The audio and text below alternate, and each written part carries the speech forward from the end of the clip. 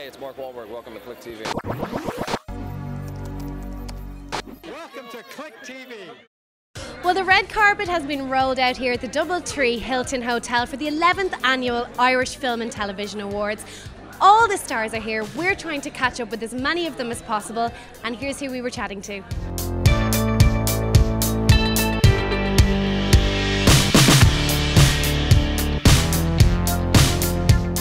So how important do you think award ceremonies like this are for the industry in Ireland? It's just a good piss up. Oh dear! No, it's really important. Absolutely, I do. I think it's really important to celebrate homegrown Irish talent, you know. I mean, it's nice to have a night like this to celebrate the work and to celebrate the people who do the work and recognise them. Oscar nominated, BAFTA nominated, you won an Empire Award last week. Is it important to you to get recognised at home as well?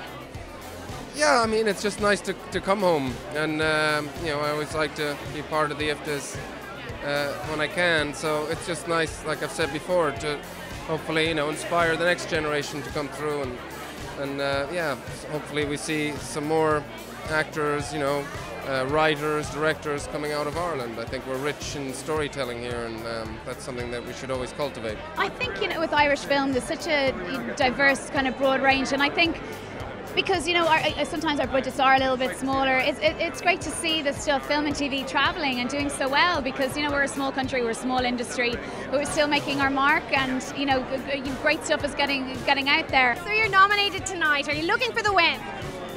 Come on, who isn't? Secret of the win, yeah. Of course, I could give the spiel that everybody's a winner and all that, but of course I want to win. I'm joking. No, do you know what it is? It's not important. It's just great to celebrate with all the people, and I got lots of pals nominated tonight, so we're going to have a bit of a laugh. Oh yeah. Oh, big time. I'm pissed if we don't win.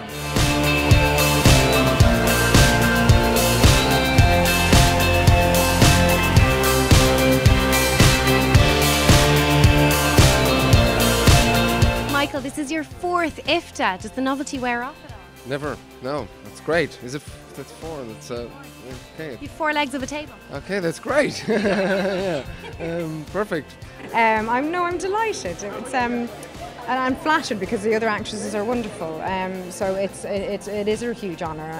It's a massive compliment. Elated, yeah, good. Now it's kind of subsided. It's been a while since it happened, but initially I was over the moon. Yeah, it means a hell of a lot.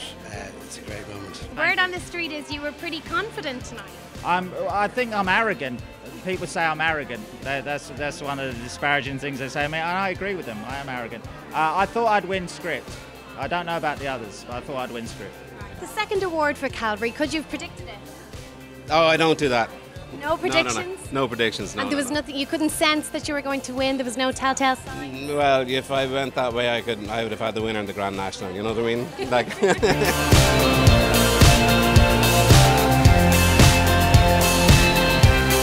Well, that's all from us at the IFTAs 2014, but make sure you head over to clickonline.com, where there'll be plenty more interviews with all the stars of the evening.